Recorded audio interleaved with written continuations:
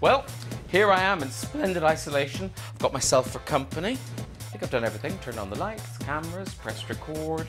And, oh, wait. That's better. Okay, roll titles. Somebody, roll titles.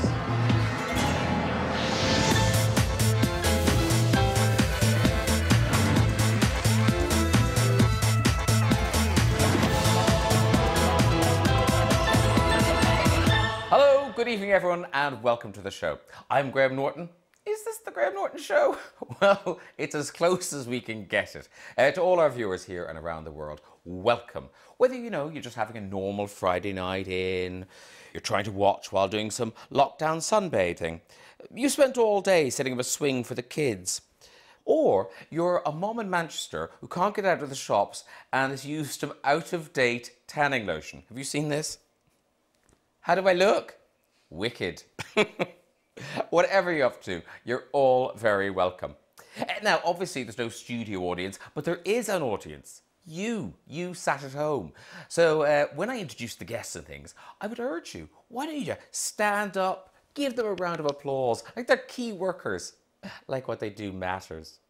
Okay, prepare your hands to clap, because look who's first up on my virtual couch.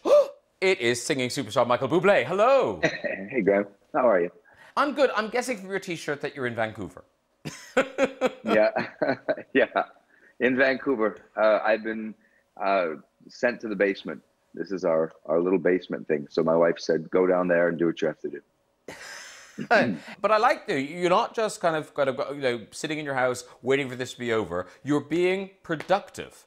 So what do you do a show every day?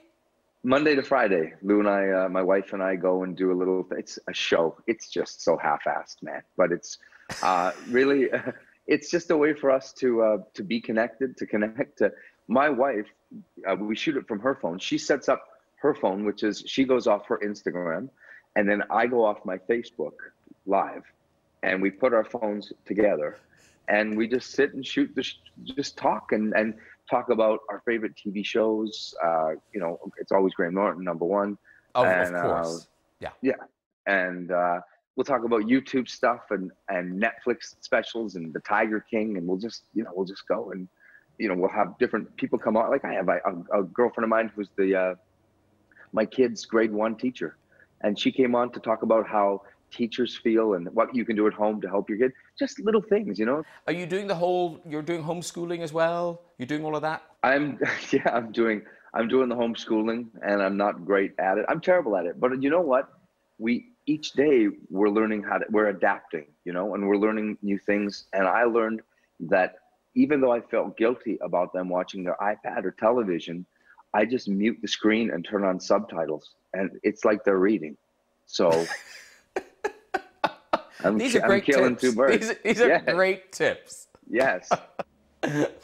And what's the story? Because obviously, you are this kind of, you were in the middle of this big tour, so that all stops. Are you planning to pick it up again? How does it work? Do you reschedule everything, or is everything cancelled? What's the story? Well, not much different than when, we went through our own family health scare. Very quickly, the work really loses its meaning. And for me, it was just, listen, doing the right thing there was only one option. And so I was one of the very early ones. I think I was one of the earliest artists that had sort of pulled the plug, and I felt horrible. I knew I was going to make up the shows. I never canceled. I'll always make up these shows. I'll end up wherever I was supposed to be. I'll just do it whenever we can. But I felt bad for the promoters who got killed. They just got killed by it. So I didn't want them to lose their shirts. So I made sure that I would reschedule, and when we're all feeling safe about it, that I would get back to doing it. Like the day they tell us, okay, we're good, I will be on stage. Oh, wow. God bless you, Michael Bublé. And thank you very much for popping into our world and cheering us all up. And good luck with the shows. And we look forward to seeing you in the flesh as soon as possible. Thank you, Ed. Stay safe, and all you beautiful people, stay safe out there. All right, darling. Bye-bye. Bye-bye. Right, up next, Breeders is a Sky original comedy. It airs on Thursdays at 10, and it depicts the challenges of parenting, warts and all. Before I talk to its stars, Martin Freeman and Daisy Haggard, here's a clip. Martin Freeman and Daisy Haggard join me now. Hi, guys. Hi. Hello. Are you going out later, Martin? Maybe this is for you. Oh, thank you for making the effort. I'm never Daisy? going to come on your show and not dress up. Oh, that's very kind of you. Have you been in that outfit for about 2 weeks, Daisy? I basically have. I did wash it for you though, so I smell lovely, just so you know. That's very kind of you. Hot. I'm already regretting it. I'm really hot. Okay. You can take the mouth off if you want. There you go. Oh, there you go. Oh, hair model's own. Oh, work it. Now, I've been really enjoying Breeders, but I was kind of surprised by it because I thought it was going to be a kind of cuddly family comedy, and it's not that, is it? No, it's really not that.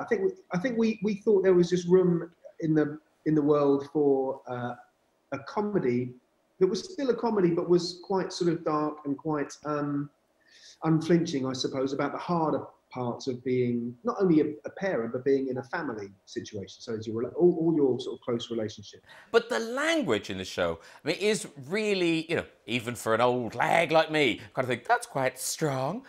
How did you manage to film? Because obviously they are real children, and apparently you're not supposed to swear in front of them. Apparently you're not. Yeah. Yeah, no, there are quite strict guidelines as far as swearing in front of children is concerned, as there should be, obviously, just not in my house. Of course. But yeah, at work there should be, and so there would be different script sides. So if me and Daisy have a scene together, with the kids, all the swear words will be replaced by something a bit more mild, so that the kids will never read scripts with bad words in. And so we'll do the kind of mild version in front of the kids, and then when the kids have done their coverage, they will go off with little headphones on into an adjacent room, and me and Daisy will say all the sweary lines as written. Apparently, Daisy, you struggled with some of the alternatives. Yes, because they turned the script into something so surreal that I got completely giggly and could barely do it. So like rather than cock ring, it was clock ring. I don't know why that got me so much. I couldn't do that. Then it was fudge and sit. You can work these all out yourself. I don't know. Well, also, presumably the children knew what you were supposed to be saying. Actually, it was quite surreal, wasn't it, Martin? I don't know. Yes, it was, yeah. I think sometimes, of course, they knew it's a sweary show. They know that there was some very grown-up words in it. And I think that they sort of delighted in being able to be, occasionally we would let one, I happen to swear. Daisy swears quite a lot. I swear a lot. And occasionally we do, the children definitely did hear some swear words, but their mums were very forgiving of us. And Yeah. And weirdly, of course, this show, Breeders, it's taken on a kind of different resonance now because so many people are stuck at home with their kids. Yeah. Yeah. Yes, in what is quite an unnatural way. People who love each other aren't used to being this close with each other all the time. So it's quite an interesting time. I mean, my kids are at a different stage to Daisy's. I mean, mine can be less hands-on. They're doing their own thing at the moment, whereas Daisy's need attention a bit more. Yeah, mine are 2 and 5, and it's just this sort of terrifying thing as they get more and more bored and they look around the house and they're seeing it as some sort of terrifying playground where you're just going, you cannot hurt yourself. We are not going to hospital. Please be safe. Well, you say that, Daisy, but then I think on day 1 of homeschooling, you built them this. Oh, no. That does not look safe. That is my husband's invention, and I can't bear it. But we put the teddies on it. But yeah, it's so frightening. I know. I took a photo of it. His invention. It's all his fault. But they are fine. What's going on in this one? Because why are they staring at the pot plant? A spider died. We found a dead spider, and I thought that's half an hour. That is half an hour. I've got to bleach the fridge. That's amazing. So I was like, this is a really big deal, guys. And then I was like, trying to teach them not to be scared of bugs because I don't want girls that are like about bugs. So I was like, this is an amazing spider. Then they got really upset, and I had to sort of backtrack a bit because they were like, "Oh my gosh, the spider!" So then they FaceTime their aunt and uncle to talk about this terrible tragedy. But anyway, we did a funeral. It was useful. It was half an hour, and I bleached the fridge. And for fear that anyone thinks you're not actually educating your children, you are doing real lessons. You posted this one. This was I don't which daughter was this? Oh my gosh, yes, that's Elsie. She's 5. What was the lesson? It was writing a sentence, and a funny sentence. What is it? The pig likes to fart, isn't it? Well, it's the pig licks to fart. Oh, licks to fart, yeah. That's right. We Well, all- it does, Graham. And Daisy, you know I'm a huge fan of Back to Life, and I believe Back to Life is still, that's all up on iPlayer right now, right? It is, yes, it is. Have you filmed series 2? Is that in the can now? No, I am trying to write that now as well, in these circumstances. So that's fun. They sit on my lap and they tend to take over my script and write lots of things that I have to delete afterwards, like just stuff like that. Or the pig licks to fart. It's quite a good line. I mean, that's probably going to go in. That's gold. Well, look, thanks for joining me. Stay safe, stay sane. Breeders continues on Sky One. It's also available on Sky On Demand and the streaming service Now TV. Martin and Daisy, bye-bye. Bye-bye. Thanks, Graham. Now, Daisy isn't the only parent dealing with homeschooling. Up and down the land, parents are doing it with mixed results. There's a mother in Suffolk. She set some work for her children. Now, the girl, we sort of know her. She does well in class. She's not entirely confident her mother is qualified to be teaching. Here's the poem work. Do pirates still exist today? No. How do you know? Because I know everything. She then gave the same homework to the little brother, who obviously looked to his sister. Do pirates still exist today? No. How do you know? Because my sister is clever and she knows. And because I've never seen one. Oh, by the way, if you're watching in Somalia, we do know those answers are incorrect. Now, another fun thing to do is art projects. You know, and you just use things you find around the house, like, I don't know, lipstick. Hey, he's fine. They tested on animals. Hey, here's another fun thing you could do at home. Why not get your kid to draw an outline of an ordinary household object? Like this scissors, say. It'd be fun, right? Off you go, son. Good job. Nailed it. Gents, you may wince when you watch the child cutting this out. Careful, boy, careful. Homeschoolers, I salute you. Right, my next guest. He plays the part of Chris Tarrant, the host of Who Wants to Be a Millionaire, in the new ITV drama Quiz, which tells the true story of Major Charles Ingram and his coughing friends who tried to cheat their way to £1 million. Here's a clip. And Michael Sheen is here now. Hello, Michael. Hello, Graham. How are you doing? I'm very well. Where did we find you in lockdown? I am in a house in Wales. Okay. And now, obviously, we're all facing our own challenges in lockdown, but you have quite a new baby there, don't you? Apparently, yes. There is somewhere in this house quite a new baby. You may even hear it. I can give that much away. You may hear her at any point. Yeah, she is sort of off here, and she will be giving sound effects later on. Excellent, excellent. Yeah. I like it. It gives the interview sort of tension, waiting for a baby to cry. Anything could happen at any moment. Now, Michael Sheen, you have a reputation for playing real people. Obviously, you played Tony Blair, David Frost, Brian Clough, Kenneth Williams. What were the challenges of creating Chris Tarrant? Well, in a way, all those other ones that you mentioned were either the lead. A baby, character. you say? Yes, yes. Everyone's a critic. All the ones you mentioned tended to be either the lead character in the piece or the co-lead character, whereas in Quiz. It's the Ingrams that are the main characters. So Chris Tarrant is a sort of supporting character, really. But you still have to do just as much work because, you know, all it takes is one scene for people to go, nothing like him. So you've still got to put as much work in. So that was quite a challenge, you know, not having as much to play with. And also, you know, I got to watch Chris Tarrant doing the show, doing Who Wants to Be a Millionaire. But the thing that's most useful, usually when I'm playing a real character, is to get sort of footage of them when they're just being themselves, you know. So I tried to find interviews with Chris Tarrant. There's not as many as there are episodes of Who Wants to Be a Millionaire. So I just watched and watched and watched. And he is amazing at doing what he did. He sort of makes it look very easy, but it is absolutely brilliant what he did. So I did find it fascinating. And of course, I watched him so much. I'd never met him in real life. And I watched him so much. You do sort of become you have a weird relationship to the person never having met them. And then I did meet him. I bumped into him not long after I'd finished filming at the Pride of Britain Awards, and I was having a photograph taken or something, and I heard this voice behind me going, "Looks nothing like me." And I turned around, and there's Chris Tarrant, which is a very odd feeling when you meet someone. Not only, I mean, it's odd when you meet famous people anyway, but when you meet someone who you've been obsessively watching for so long, it's a very peculiar thing. So, would you like to have a go now? Could you give us treat us to a little bit of Chris doing the show? All right, I'll do what Mike Yarwood used to do. Hello, Graham. It's Chris Tarrant here from Who Wants to Be a Millionaire? So, first up, let's play Who Wants to Be a Millionaire?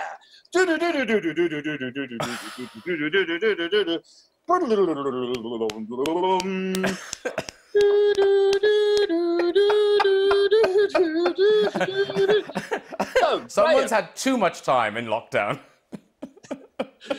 So, Graham, you're from Ireland. You're a TV radio presenter, writer and novelist, I believe, and a raconteur, it says here.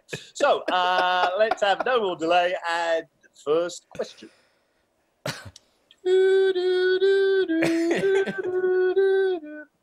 How many sonnets did William Shakespeare write? Now, that's sonnets, not plays. Sonnets. How many sonnets did William Shakespeare write? Is it A, 62, B, 84, C, 112, or D, 154? Shakespeare. I'm not very good on Shakespeare. Is there any chance? Can I use my phone a friend? You've got your lifelines. You've got your lifelines, Graham. You've got your ask the audience, which I wouldn't try. No. I've got your. I'm not going to ask the audience. You got your 50-50. Or you've got your phone a friend. I'll tell you what, I'll phone a friend. Now, people who know Shakespeare, now, we've either got Ian McKellen or Judi Dench. I'm going with Judi Dench. Here we go. Put on speaker, put on speaker.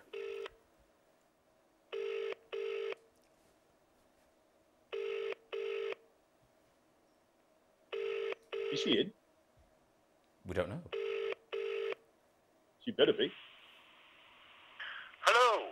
Sorry I'm not here at the moment to take your call, but if you'd be kind enough just to leave a name and Hello. Hello, Judi Dench. Hello. It's Graham Norton here. Very, very nice to hear you. And how are you coping, Judi Dench? Well, you know, day to day, doing a bit of this and that. Mostly this. I'm just kind of thinking, waking up and thinking, what can I do today? Okay, well, what I'm doing, for no good reason, is playing Who Wants to Be a Millionaire. You're very bold. So, I've got a question. Here's the question. Okay.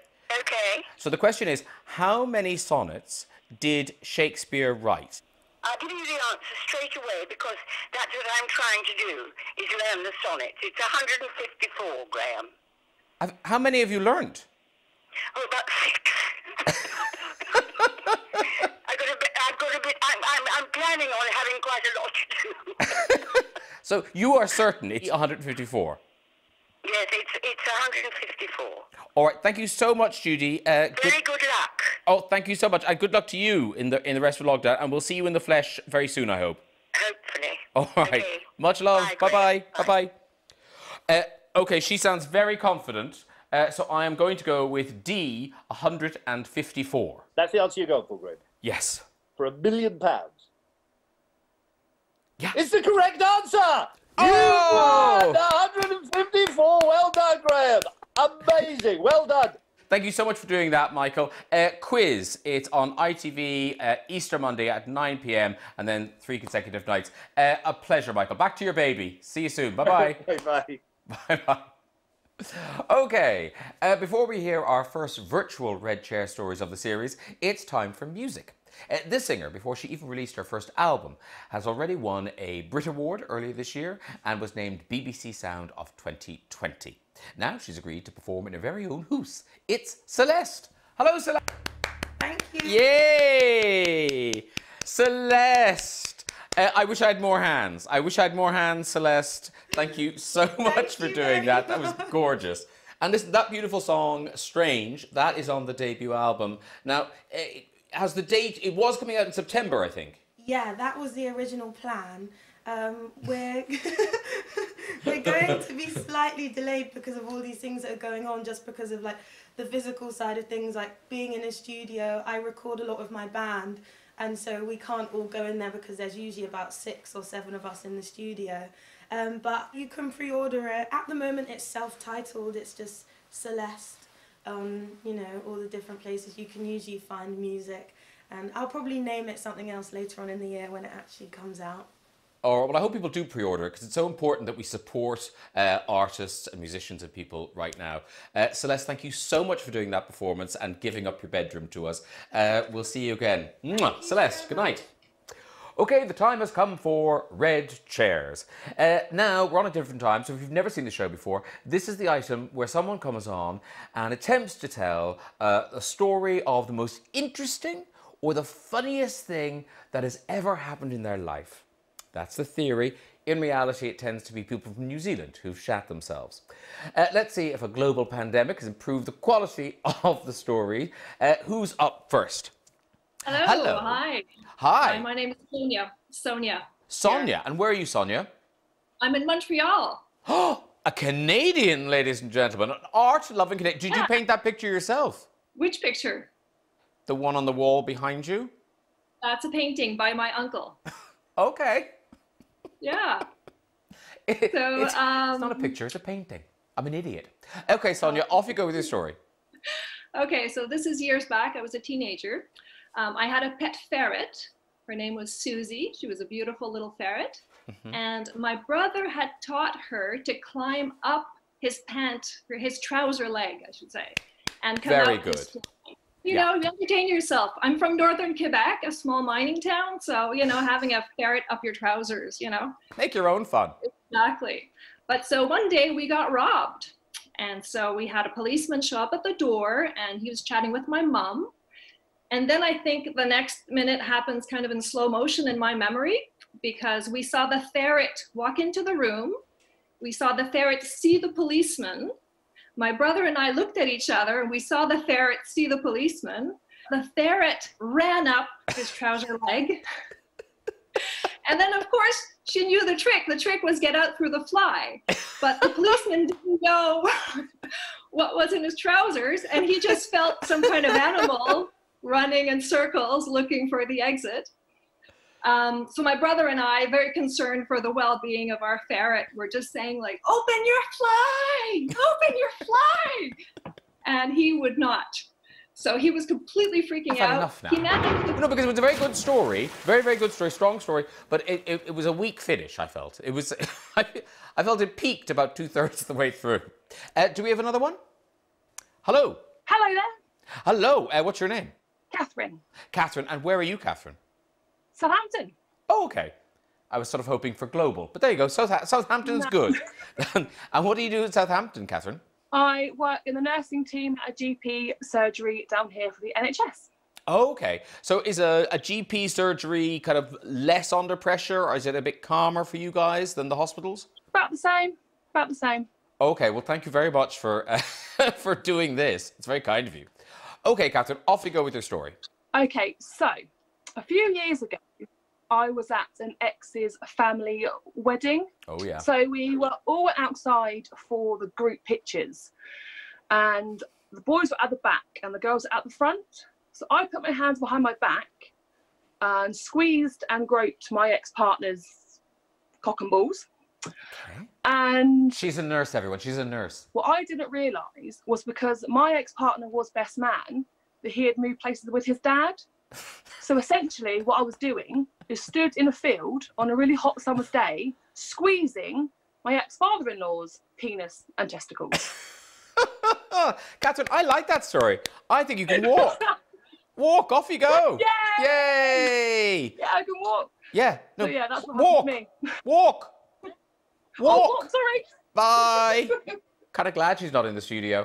Okay, that's it. That is all we've got time for, ladies and gentlemen. If you want to join us from anywhere in the world and tell your red chair story, you can. You just contact us at this very address. That's it for tonight. Please join us again next week for more of the same time, same place.